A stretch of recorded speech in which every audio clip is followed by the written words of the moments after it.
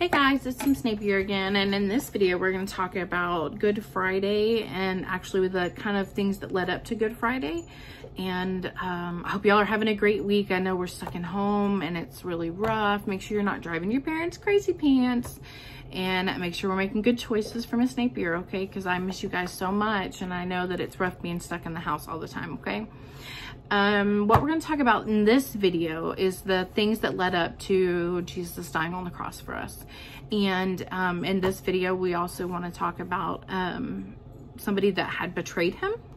One of his disciples, Judas, betrayed him, and he actually took money from the king to give Jesus's whereabouts to the police, and they went and they got him and they arrested Jesus and they put him in jail.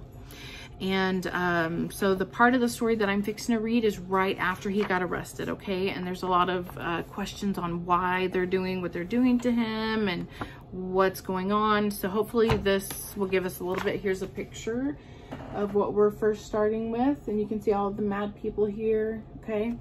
So lots of people love Jesus, but there were many who didn't like him at all, which is really kind of crazy. But you know, sometimes people had their meanie pants on back in those days, right? After Jesus was captured in the garden, he was taken to the house of the high priest, then to the Pilate, the Roman governor of Judea. Okay, so this is Pontius Pilate that we're talking about. All night, the rulers asked Jesus if he was God's son. They did not believe that he was. Finally, Pilate said that he didn't think Jesus was guilty, but the people who hated Jesus kept yelling until Pilate decided that Jesus had to die on the cross. So even Pontius Pilate didn't think that Jesus deserved to die on the cross, but he had to listen to all the people. So it's really hard sometimes when you're being pressured into something that you have to do, okay?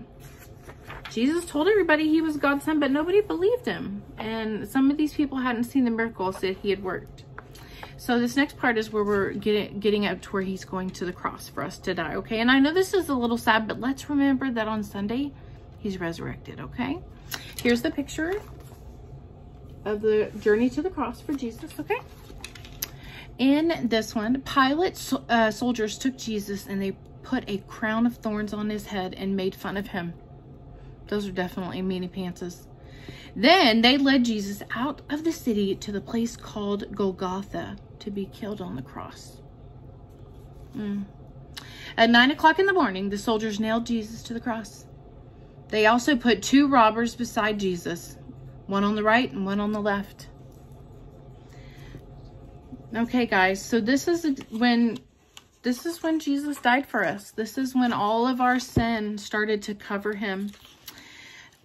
All of our sin started to cover him, and we were washed clean of it, okay? With his blood that he sacrificed on the cross for us. All right, guys, I love you so much. I really hope that you got your coloring sheet. This is where we're at right here, okay? And so Miss Stephanie should have emailed this one to your parents so they could print it out so you can color. And I want to pray with you guys real quick, okay? So prayer hands together, and let's go to prayer. Heavenly Father, thank you so much for sending us, your one and only Son, to die for our sins. We love you. And everybody said, amen. All right, good job, guys. And I love you, and I'll see you in the next video. Bye.